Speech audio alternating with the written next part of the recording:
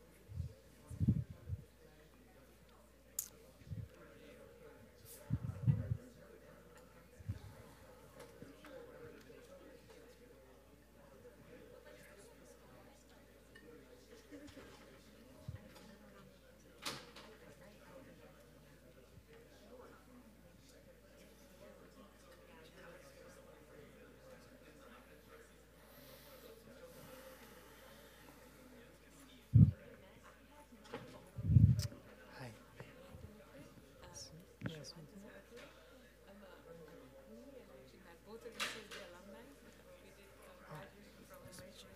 do. From Umesh Mishra. Oh, I see. I see. You graduated recently. I remember. Maybe saw your face at one point. I've seen you around, but never had a chance to. I see. I see. I see. And you are here. I have been here for almost going to be 3 years now, but I was so I graduated 2010. Oh, I see. I see. I see. I'm Venkatesh. We wrote a proposal together. Oh, We were on the phone every day. Yeah. Yeah, do you remember I mentioned to you about my buddy who's doing computing architecture together? Okay. Are you posting here? Linda is hosting, and I met with him. Yeah, I was gonna actually try to see if I almost called you at 11. You want to spend some time at 2? 2, because then I'm going to be done at 2, and so we're going to come back to Kemper Hall, and I will be next to, so you're going to meet us at the faculty lounge. Okay. You know how to get in there? You know how to get the faculty lounge? I'll give you. I have a. They gave me. I did not memorize this. 4732. They keep this as a top secret in the I college. know. I mean, no, they don't. I mean, it's the others give it, but who would have memorized it? 49732. I have it here. I'll show it. Okay, I think we should start. Let me.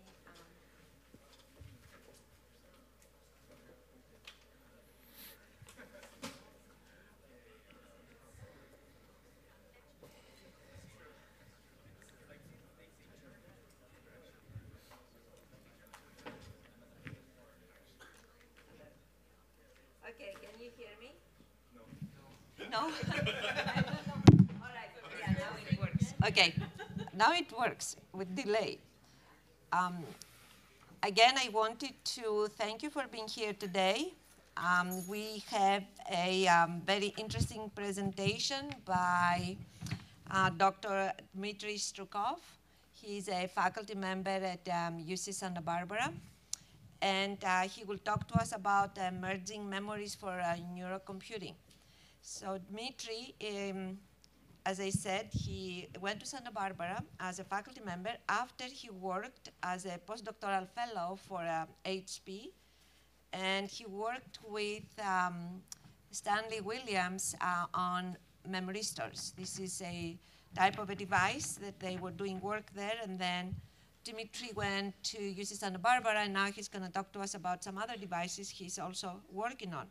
He graduated with his master's in applied physics and mathematics from the Moscow Institute of Physics and Technology, and then he got his PhD in electrical engineering from Stony Brook University in New York.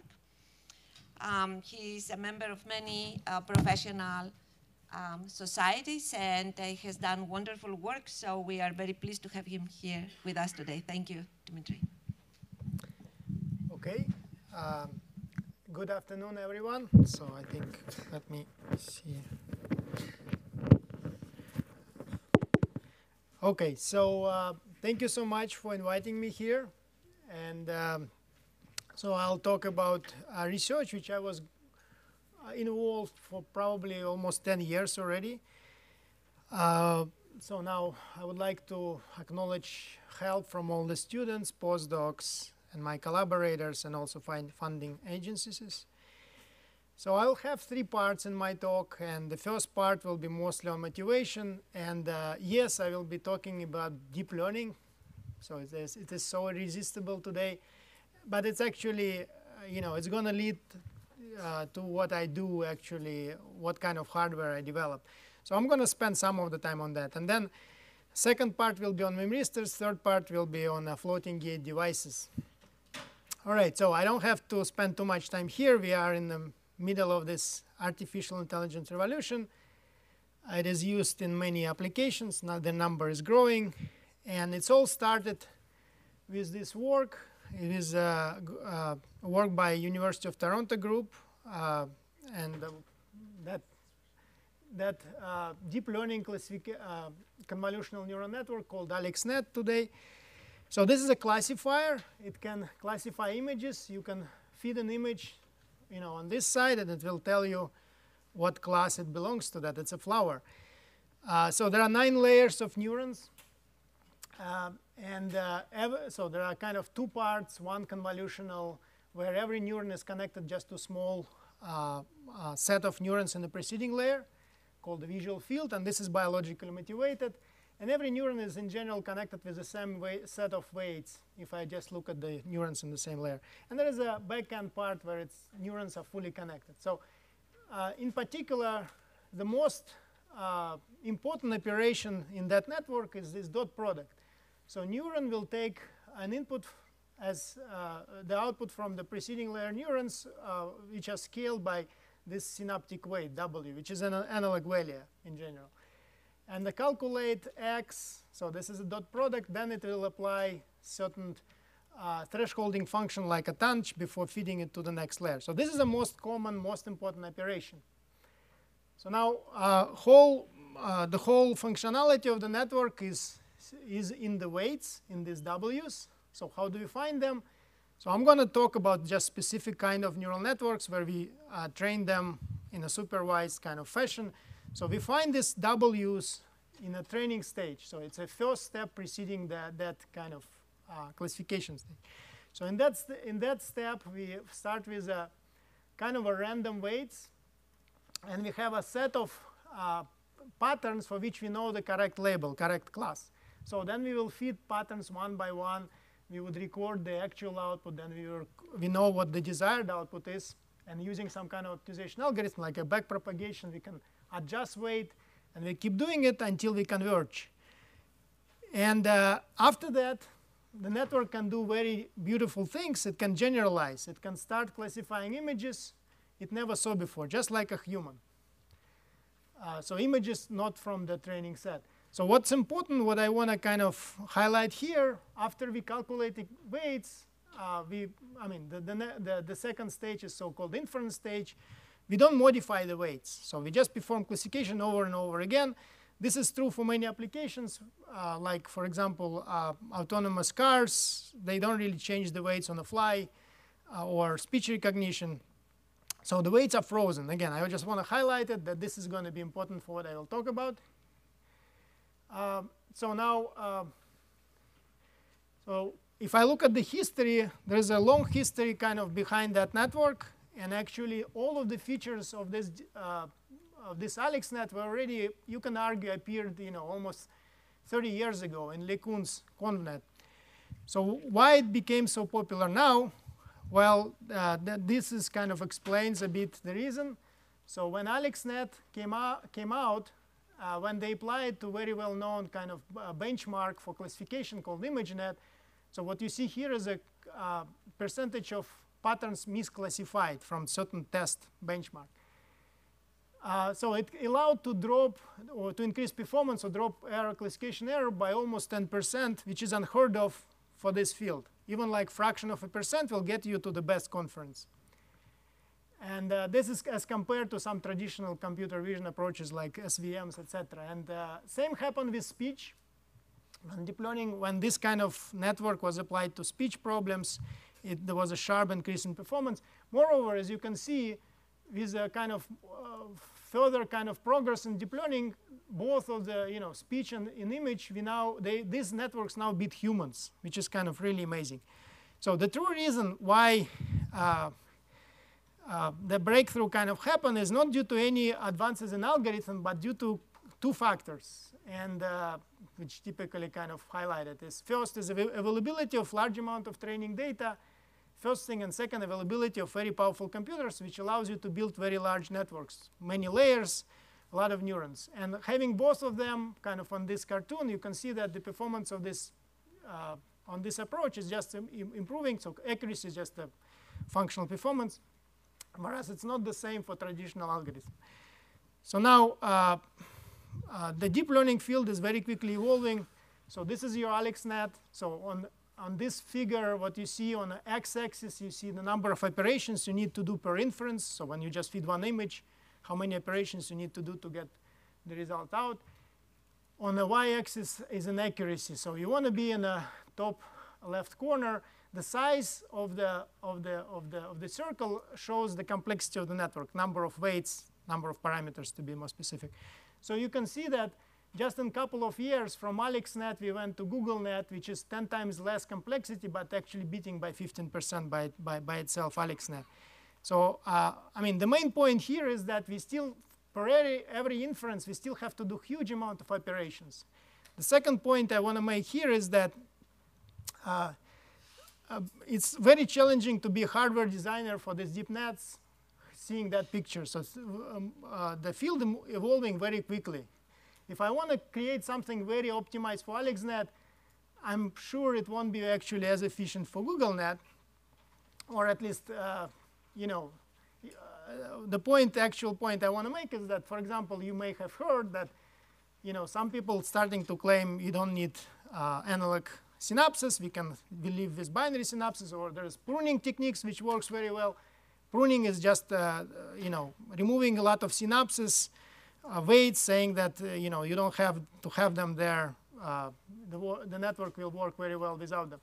Well, if I use a very highly optimized network, and GoogleNet is a good example, I mean, the latest data showing that, for example, synapses still have to be you still have to have quite a good amount of precision, 5-bit or so, and the pruning doesn't really work very well. But still, the vector by matrix multiplier is one common kind of ground for all of these networks. OK, so now microprocessors doesn't really, conventional microprocessors not really well suited for this kind of processing. You have GPUs, we have ASICs, we have TPU from Google, which is kind of something in between. The records come from academia, of course. And here you see, let's just focus on these two chips. So these chips are ASICs, essentially, with a little bit of flexibility, which only designed to do convolutional part of AlexNet. That's where the 95% or so computation is. So when this Aries from MIT came out, they claimed they could beat the best GPU at that time in energy efficiency by a factor of 10. The latest chip from Belgium, Leuven University Envision, is claiming they can beat Aries in turn by factor of 10. And you can see the reason. It's a better technology. They also kind of used all kinds of tricks in digital circuit design, dynamic voltage scaling, and so on. And they use lower precision. So now this is as compared to, so GPUs also improved. I'm not sure what kind of factor right now. But the point is that if I compare with biology, and these are very crude numbers, obviously. But there still seems to be 4 or 5 orders of magnitude gap in energy efficiency for that inference operation. And that brings me to the main point, our kind of main idea of my talk. So we know that, it is kind of very unnatural to perform computation which brain does, which is highly, very noisy in a digital domain. Let's do it in analog domain. And that's basically how we can do it. So again, this on the left-hand side, you see the most common, most important operation. And on the right-hand side, you see a circuit. So essentially, if we encode Y's in voltages, if we assume W's are represented with conductance as G's, and we're going to pin the voltage on columns and just look at the currents. Currents which flows into the columns would be, fundamentally due to Ohm's and Kirchhoff's law, that sum, which is exactly dot product we want. So this is a very old concept. So it was popularized by Carver Mead, the professor from Caltech. Actually, it was invented even before him. Now, you can see that if I can make if I can make the structure very dense, it can be very, very energy efficiency and fast just because of density. I don't have to move weights in and out like I do in digital domain. So it's kind of in-memory computing. So it's a beautiful concept where how I can implement my dot product computation of vector by matrix multiplication if I do multiple dot products in parallel very efficiently. However, there was a problem. There were no, for a long time, there were no efficient adjustable conductance Cron's-point devices. And that brings us to kind of a different revolution which was happening recently, which was happening, in the past decade or so. So just to summarize, what we're looking for is a non-volatile device which has analog properties. I can fine-tune the conductance, and so which have to be very dense, right? And so these are the candidates. So they ordered in this table by maturity. On the left-hand side, you probably have the least mature. On the right-hand side, the most mature. However, the least mature ReRAM or memristors are also probably the most promising just because of the density prospects. You can squeeze them as they would have the best density in the future, you would think. Okay, so, and that brings me to the second part of my talk. So I'm going to talk. So in my lab, sorry, I work actually on both ends of the spectrum. And that's what I'm going to talk next. First about work on ReRAM, and second work about 2D NOR, which is just one type of flash memory. All right, so let me first start with memristors. This is probably the only slide I have on the mechanism, well, on the operation of memristors. So in the simplest case, this is just a two-terminal device with an insulating material sandwiched between two metal electrodes. So this black circles. Typically, the original state is a highly insulating state. It's called virgin state. Then I would have to apply large stress, electrical stress, voltage, or current to before I can to make it operational device. So if I apply this large stress, I create a filament of oxygen vacancies. And then oxygen vacancies are actually, you can think about them as a charged dopants, which would move inside when there is an electric field, or they can also diffuse. So when I create this filament, when I apply electric field or voltage across the terminals, I can go from highly conductive to low conductive state reversibly, and I can also kind of go between two extreme states continuously. So there are multi-state properties, so kind of analog continuous switching. Well, okay, so this I'll talk a little bit more probably about the operation of this device.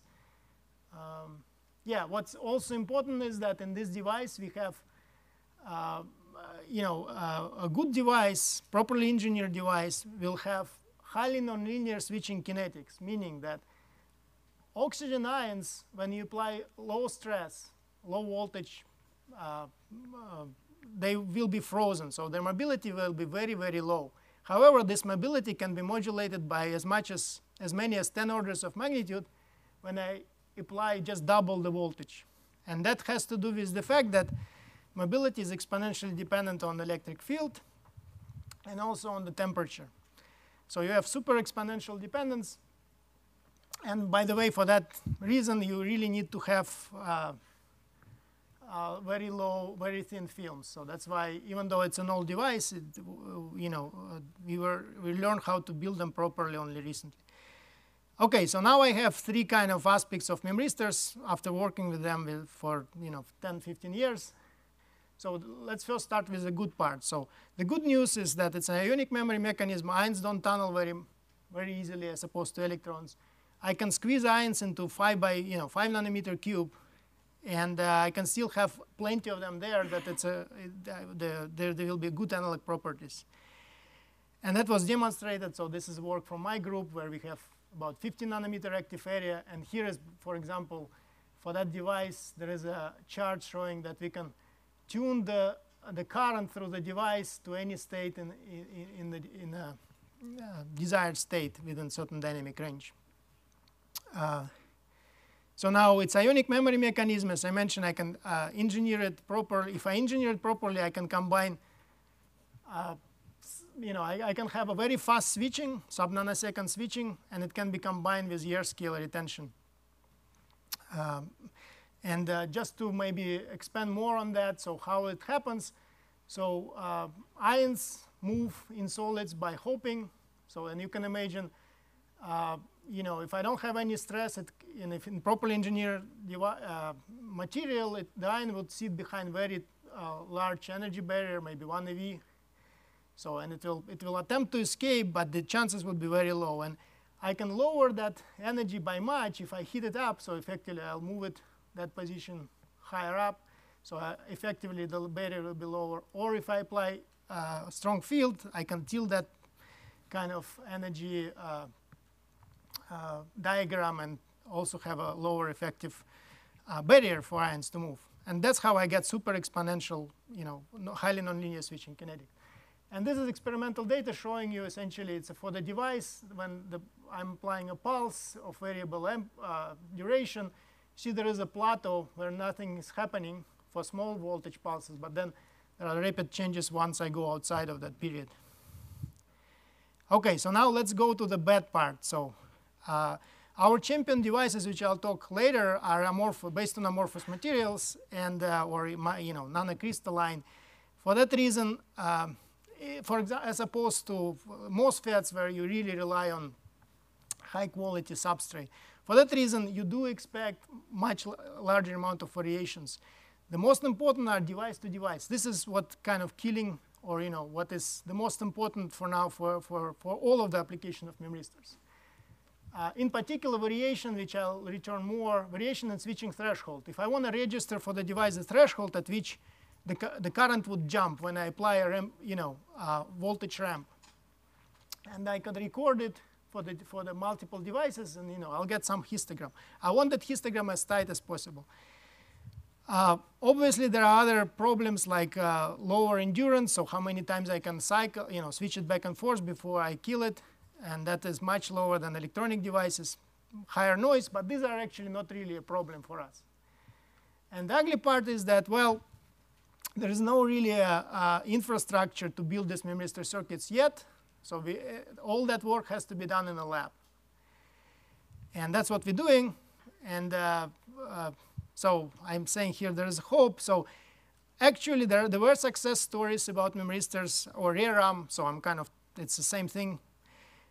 You may have heard about Adesto. You may have heard about the Panasonic. Now, the problem is originally memristors were, the hope was that they will replace the lowest level of your memory hierarchy flash, or HDDs. And it is easy to do because you don't need high endurance for that. It can be slow, etc. But the development in 3D NAND completely took the ground out of that. And that was the killing, kind of really took all the wind from the memristors. Competing with DRAM is much more challenging because DRAM needs high endurance. You need 10 to the 11 times to cycle it, etc. And that's very hard to achieve on VLSI scale. Now, Intel recently came up with this point technology where they trying to position their devices in between flash and DRAM, and there are some challenges about that. You need to kind of have an infrastructure, etc. So it's not completely. I mean, there is hope, of course. I mean, the technology is actually good. You can, there are success stories. It's just one point I want to kind of mention here is these were all developed in mind for memory applications, but for applications which I'm looking into, we need analog memory. We need continuously change the state, and we also don't want to have transistor coupled to a memory cell, to memory device. Just like in DRAM, for those who know, every capacitor comes with a transistor. Because 1T1R kind of memristor memory is it's not much better than the flash, NOR flash. So okay, I'll talk more about it later. So that brings us to what I do in my to the state-of-the-art devices, circuits, which I build in my lab. Well, not myself, but I never build myself anything. So, but students and postdocs. And so this is a state-of-the-art crossbar, passive crossbar. And so what you see here is a 20 by 20 crossbar circuit where, on every intersection you have one device. So it's a top view. And this is a cross section for a particular device. So now, so let me basically maybe a little brag about what's so good about this structure. So as I mentioned, the biggest problem is kind of uniformity in the device characteristics. What we notice is that the spread and the dispersion in these characteristics comes from the forming step. So the forming step, it's very hard to control it. And if you have poor control, you can imagine sometimes you have one filament, two filaments. A lot of different things may happen if you have kind of poor control during forming. So what we notice is that the forming voltage or forming power is correlated with the conductance of the film, of virgin film. So the natural solution was to lower the conductance of virgin film by controlling stoichiometry of titanium dioxide. So titanium dioxide here is our main material, which is switching. So X is representative of kind of vacancies which are missing oxygen ions. And so that was kind of challenging because for titanium dioxide, you very quickly go from highly insulating, you cannot even measure, to metallic kind of magnetophase type of stoichiometry. So that was the main challenge, and at the end, what kind of the breakthrough was the modifying of sputtering system to have a precise control of this X during the deposition. So when we lowered the forming voltage, we have much tighter spreads. There was one problem that when the devices are very leaky, that doesn't work very well for circuitry. So we had to add aluminum oxide layer to prevent leakages at small voltages, but at higher voltages, it's a transparent kind of barrier. So that is our special kind of structure. It's a bilayer titanium that led to that special structure. So this is more details on this kind of hysteresis which we had to overcome in sputtering system. And this is, for example, what you would get from our devices. This is measured across hundreds of the devices. So you see it's still a quite long tails, and they would grow with larger circuits. But it's one of the best in literature as far as I am concerned. Okay, so now, so what do we do with these crossbars? We want to implement vector by matrix multiplication operation. So the task which we have to do is to set up the conductance of every cross-point device. So how do we do it? We're going to apply half of the right voltage. Let's say we want to set up conductance of this device. We're going to apply half of the right voltage on this line, minus half of, minus half here, plus half here, ground everything, all of the other lines. So full voltage is going to drop here, and as this right voltage is going to switch it. So that's what we want. So now why the variations have to be very tight? So there are a lot of devices which sits on these yellow lines which are so-called half selected. So they experience half of the bias. So now if your distribution is quite wide, half of that voltage may start disturbing the other devices. And so in essence, you won't be able just to tune the conductance of the device.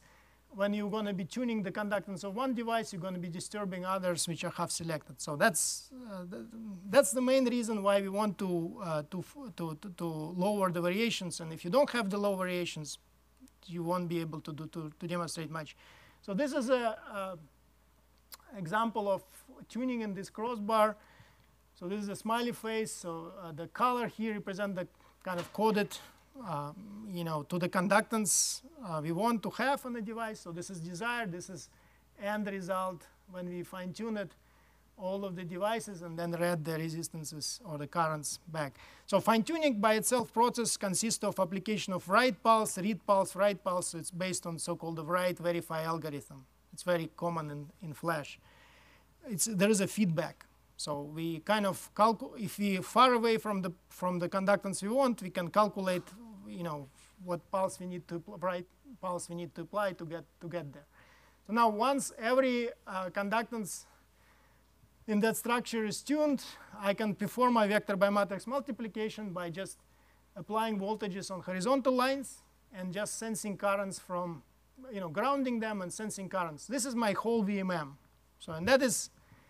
You can imagine that can be very, very dense, right, compared to, for example, digital circuitry.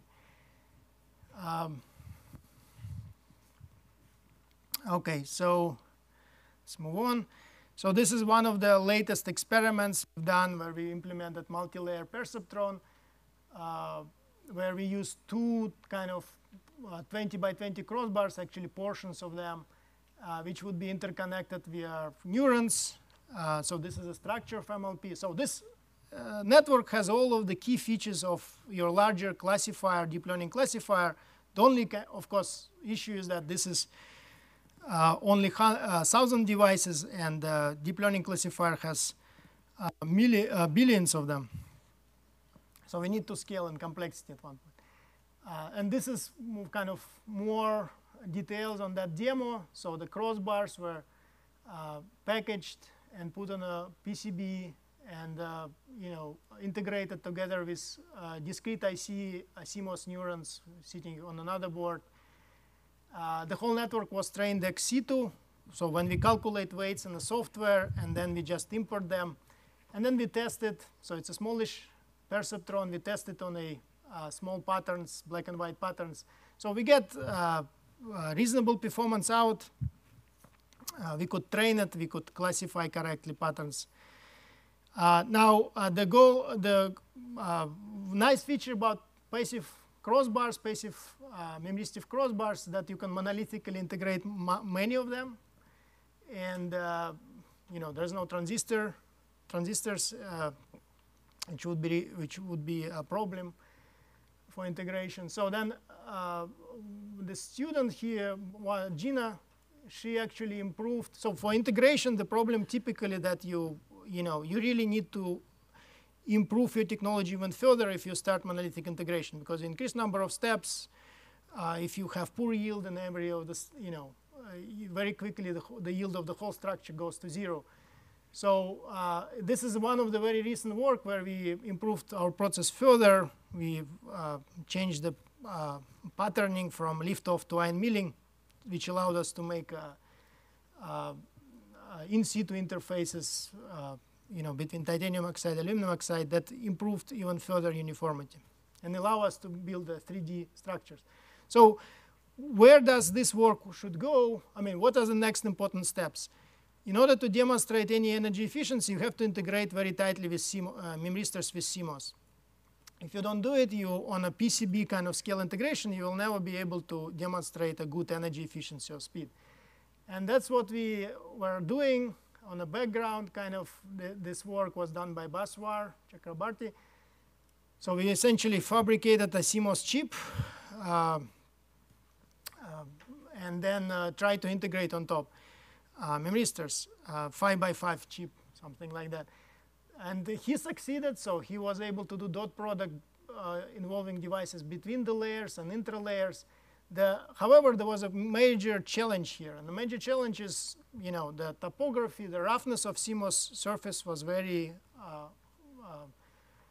very high. So you have maybe 1 micron peak to volley, and it was really a nightmare to planarize it when the chip was so small. And the solution is actually you just have to go to wafer scale processing, which would be more expensive, but you can ask CMOS fab to take it out of production line when it's perfectly flat, and all of these problems go away. So this is what's happening on the background now. I mean, this is our next major project, which we're working on in my lab. So now let me switch gears and talk about, actually it's a third part, floating gate technology. So we can also implement this most important operation, vector by matrix multiplication, with floating gate devices. So these are 3-terminal devices. The structure will be not as dense, but the good news, it's a mature technology, right? So now there are also nice features that we don't really need high gain amplifiers just because there is internal gain in our devices. We use them in sub-threshold mode. Now, the idea of using the floating gate technology for synapses is also quite old. So Carver-Mead and his student kind of was following this idea. And they use standard CMOS process to implement this floating gate memory. And the problem when you don't have specialized process for that, you get pretty large area for memory cell, maybe 1,000 F square wherever the feature size. And when you have very sparse area, your performance is not that great. Now, and this is too bad because we know that flash memories were evolving. There was a lot of investment in this technology. Billions of dollars investment. So why won't we use commercial grade memory for that same purpose? And that's exactly what we did. So the kind of why academia never kind of use it or did not use it as much, because there's a huge barrier. So these companies are very protective of their IP. It's very hard for academician to work with. But we were fortunate enough. There was a big project. So we work with this silicon storage technology incorporation. So with that company, they have, for example, this you see 2 generation of cells. They're much smaller. They're also very high quality. So for one of the important things, you don't want to have any defects like shallow traps in these devices because it gives you very bad analog properties. And these devices are perfect. 80% of the cells, fresh cells, doesn't have any defects in the channel. They are much denser. There's just one problem. So this technology was developed for digital applications in mind, digital memory, which means that you can program move charge to the gate individually for every cell, but you erase all cells at the same time. It's just how they wired. So and our first task was to rewire this kind of matrix. We essentially changed the direction of gate lines so that we could both program and erase individually all the cells. Kind of the area swell a little bit of the cell, but still was much better than whatever was prior work. And here you see the tuning of the current at the specific biasing conditions in a very large dynamic range to very high precision, effectively 8-bit precision per weight. So let me skip this slide. So then next step was to, this is a very well developed technology. It's compatible with CMOS. Essentially, just build this. You can build circuits just like a regular CMOS circuit. Once we modify the technology, and after a couple of test circuits, we right away tried to build a much larger multi-layer perceptron. So the size of the perceptron was such that it can do classification of NIST images. So there are about 100,000 synapses of floating gate memory cells.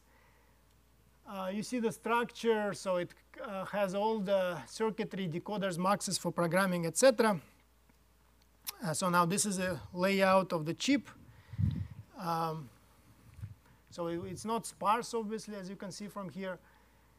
That was not our kind of goal for the first chip. It is built in 180 nanometer technology. The encouraging part, we were worried that, for example, high level portion of the circuitry would take a lot of space. So flash requires very high voltages, like 10 plus volt. for programming erasure. But it wasn't that bad, maybe 30%. I'm going to show you that it's actually even better for if you do a better job. And another interesting fact is that the memory efficiency was pretty high, 25%. So it's amount of area occupied by memory cells, which is also very good, interesting number. So here are the main results for this work. We trained this network also ex situ. So in the software, we understood what the weight should be, what currents should be for every cell. Then we tuned these weights in the hardware, and then we run the MNIST benchmark test patterns through the hardware and measured the experimental results. So now this is the results for these measurements, but to summarize, we got 94.65 experimental fidelity, which is within 2% of theoretical, the best performance you can get an ideal software kind of network without all the artifacts of hardware. That was very encouraging. The most encouraging was actually measured experimentally latency for inference per each per pattern and energy, which are these figures. And if I compare it with a IBM True North, and it's what we get here experimentally, both latency and energy is 4 orders of magnitude better compared to True North for the problem, for the MNIST problem at the same classification fidelity. So comparing at the same classification fidelity is very important because you have to make sure that you're comparing similar networks. You may have a network which is 100 times larger just to have an extra 2% in fidelity. So that is at the same fidelity. It's important. So also this chip was a 180 nanometer. IBM True North is 28 nanometer. Well, maybe IBM True North is kind of a bit flexible, and our chip is more like an ASIC. But you have 8 orders in area delay metric, which is very encouraging. Moreover, we look at so that chip was sitting on a shelf for 7 months. We then remeasure all of the weights, and we look at for example, here that figure showing you the currents for every cell. So ideally, you want to be in 45 degree.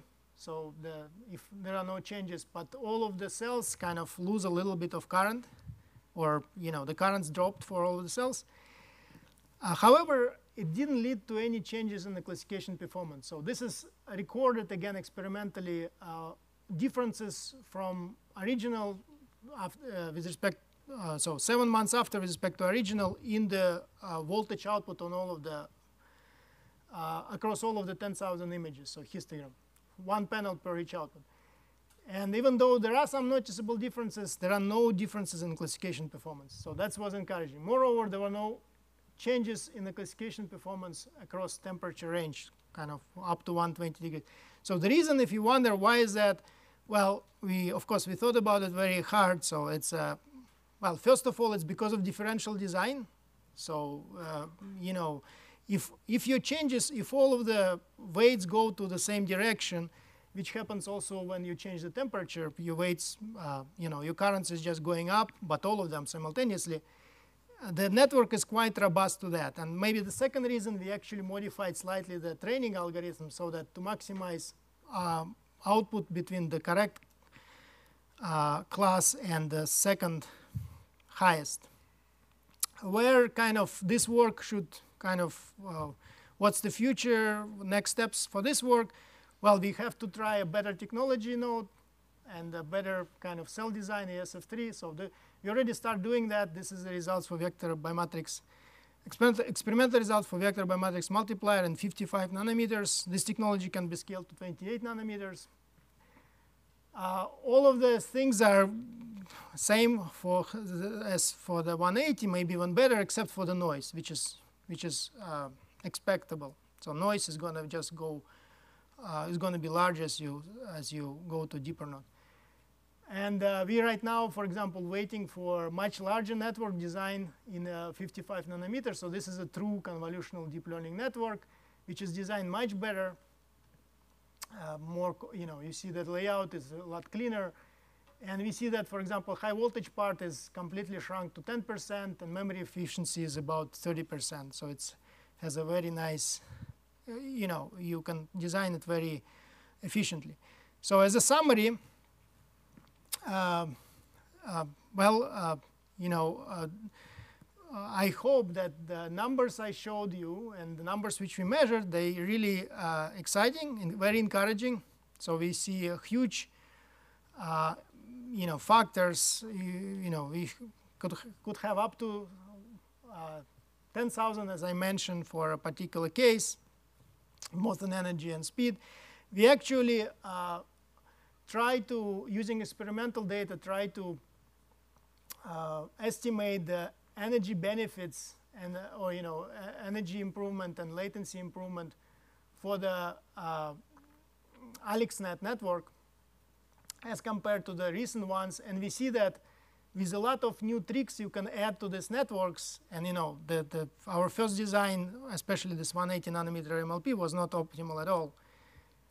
With all these new tricks, we can still have many orders of magnitude of performance benefits. And 2 points maybe I want to mention last is that, so why I'm not interested in 1T1R, because the density and all of the, according to our estimates, the density and area, so area and energy efficiency and the speed of 1T1R implementations are comparable to floating gate. Why would you even care if there is already very well developed NOR kind of flash technology? So going forward, we really want to have passive memory store technology, which is much harder to do. And the second thing is, well, of course, some of you already, you're aware that there is a huge effort to reduce precision in the synaptic weights. So Intel is kind of leading an effort now. They bought FPGA company. They bought several neuromorphic startups. There is a lot of work coming out. I think if you go from 5-bit to 2-3-bit, there's a good and bad news for these emerging memories. The good news is that it will lower a lot requirement for variations. It would make a lot easier to demonstrate these circuits when you need only 2-bit precision. The bad news, it would reduce the energy gains and latency gains, but they would still, according to our estimates, would be more than factor of 10, which would justify working in that field. So, and that would be probably the last slide. Yeah.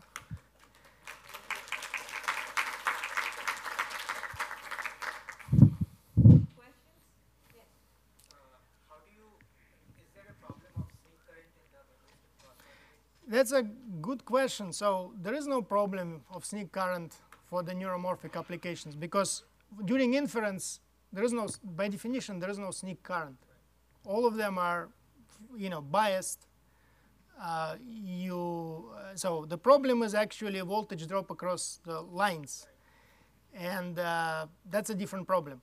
The sneak path problem may occur when you write them. But according to our simulations, inference, so kind of it's a longer answer. You can solve sneak path problem by either having a selector device, right, some kind of nonlinearity, or you can just have more resistive devices, less resistive lines, or both. So that's kind of that's the solution. And what we found is that inference requirements to do inference right are so much worse that when you solve inference problems with writes are all disappeared. You won't need any selectors, no sneak. So that's the answer.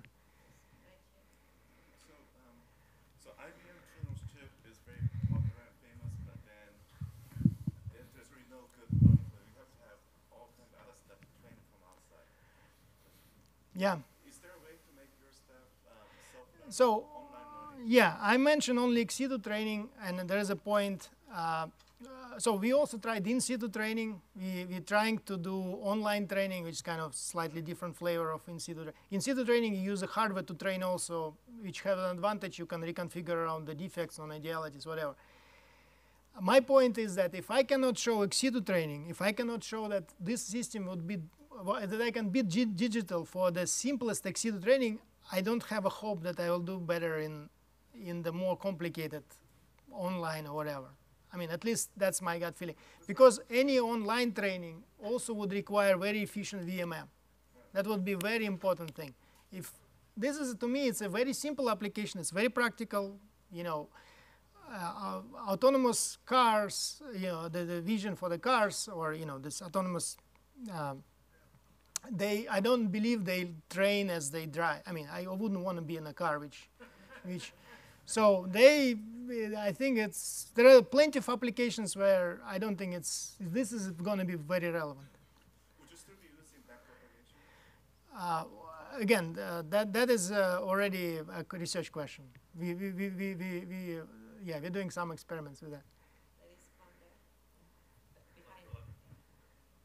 So how many write cycles can a man resist? So you can find, okay. And then if it's a low number, how are you going to train when you might need millions of them? So again, this is a kind of very relevant to what we just saw. If it's ex situ training, to tune, I don't have to have many cycles. So if it's ex situ, I don't use hardware for training. I don't have to do this all back propagation to use the hardware. All in software then.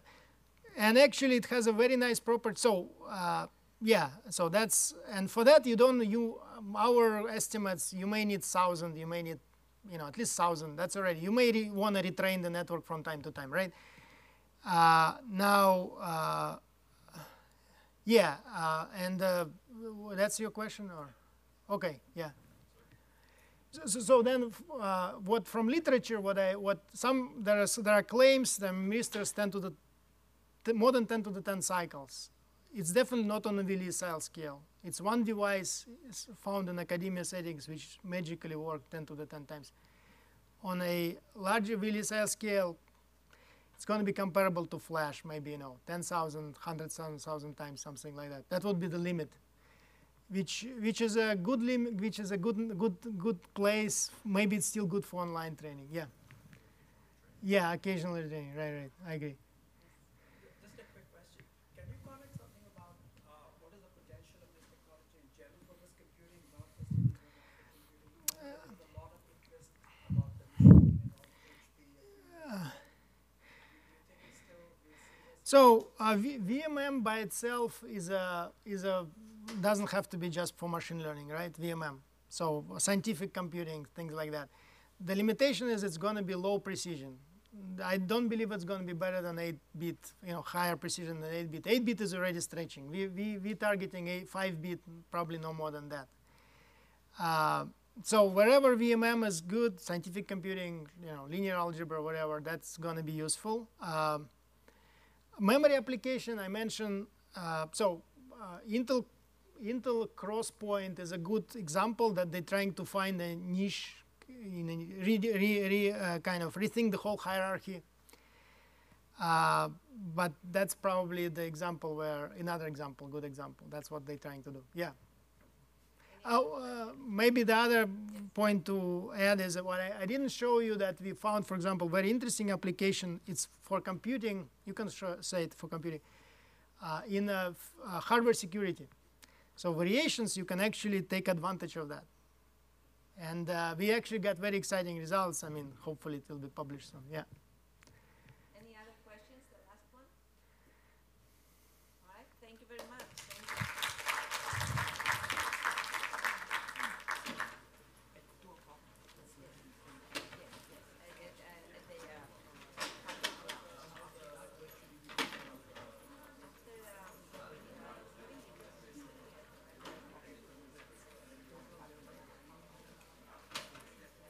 Thank you very much. I'll see you at 3. All right.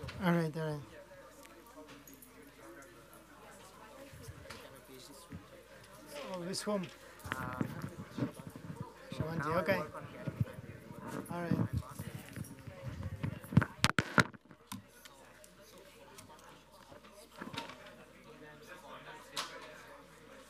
They all, I mean, we tried to completely get rid of it, we couldn't. It's a very low formula. Some of the devices doesn't require formula. But most of them do. I think I know who you are. Yeah. You were on the, yeah.